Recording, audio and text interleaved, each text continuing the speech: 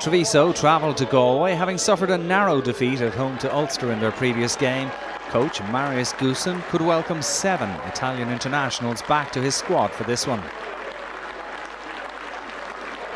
Connacht were looking for a 3rd consecutive win in the league. And Pat Lam made 3 changes, with fullback Robbie Henshaw released from the international team. Owen McKeown and Ali Muldowney also came into the starting 15. Given that the Sportsground also operates as a greyhound track, it was appropriate that the home side were quickly out of the traps. Inside the first 5 minutes, after some patient build-up play, Henshaw got up in support on the wing and fed inside to Fionn Carr, who motored his way over the line for an early try. Dan Parks landed the conversion from out wide. Connacht were 7-0 ahead early on.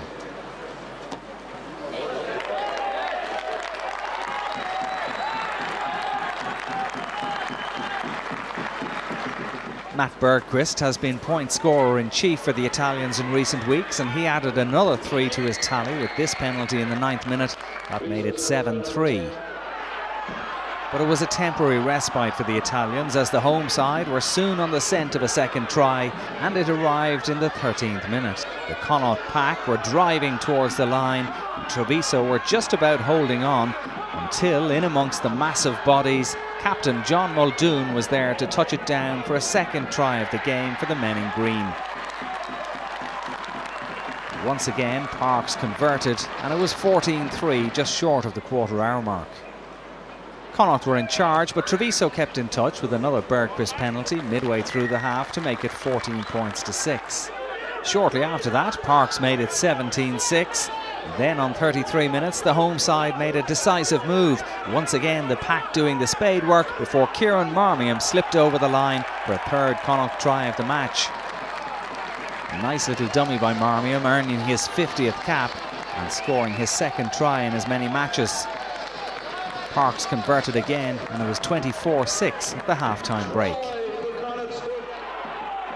On the hour mark, Muldoon scored the bonus point 4th try, and was almost a mirror image of his first, with the maul causing the damage before the number 6 got the touchdown again.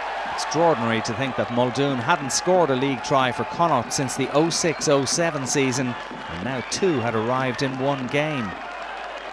Parks added the 2 points, and it was 31 points to 6.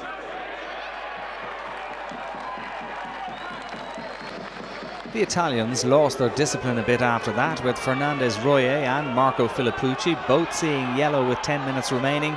And 5 minutes from time, McKeown, back after injury, got over for the 5th try of the evening for Lam's men after a period of sustained pressure in and around the Treviso line. Substitute Mia Nikora converted to leave a final score of 38 points to 6. So Connacht jump up to 9th in the table after a 3rd win in a row.